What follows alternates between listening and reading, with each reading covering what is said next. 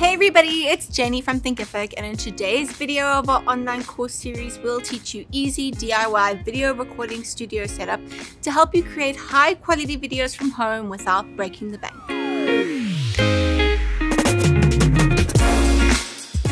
Welcome back to our channel and the online course series where we show you how to launch your online empire. If you haven't done so already, hit that bell button below so you don't miss out on any of the great content coming your way.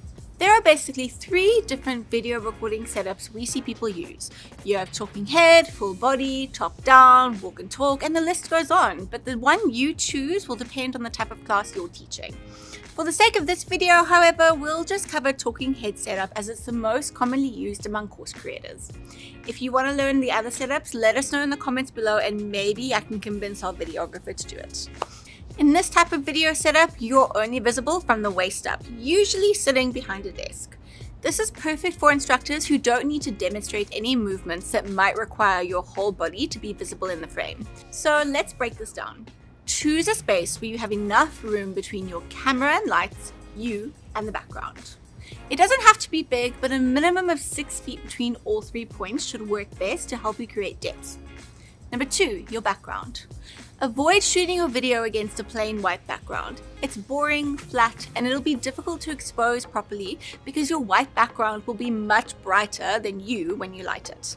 See the difference in depth between these 2 shots? Having your room as the background works better than just having a solid white color. Number 3, camera and audio. You can use any DSLR camera to shoot your course. There are so many different kinds to choose from, but make sure your camera has a flip screen function so you can see yourself while you film. Otherwise, you might have to invest in a separate monitor. The worst thing would be to get to the very end of your film and discover your footage is all out of focus.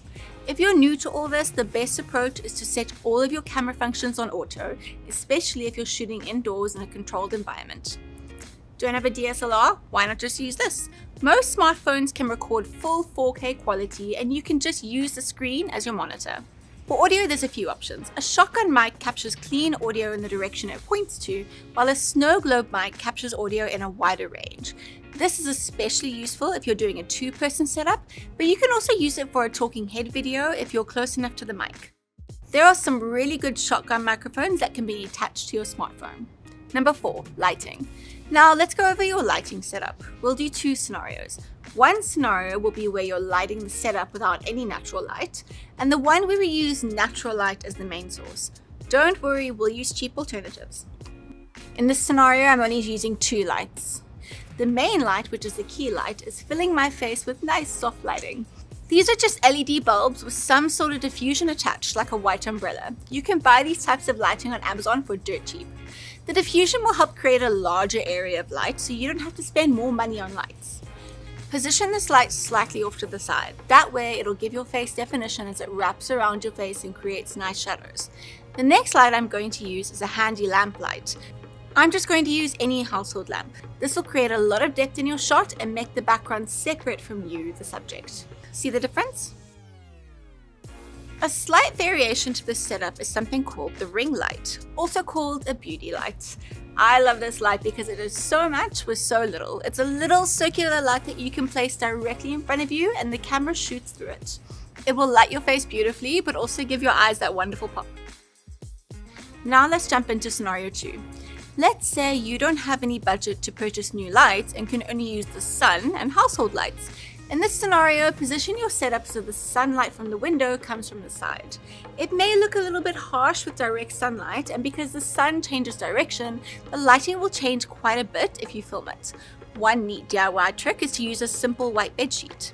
Hang this over the window or wherever your sun is coming in from, and voila, much better, right? Depending on how harsh your sun is, you can use a thicker or thinner material to bounce the light. And those are some easy ways to do a DIY home video setup for your online course. Now there are a few more different setups we can go over in a later video, so do let us know in the comments if you want us to make a future video on other lighting setups. If this video was helpful, don't forget to like and subscribe for more awesome tips coming your way. Leave us a comment down below if you have any questions, and we'll see you next time.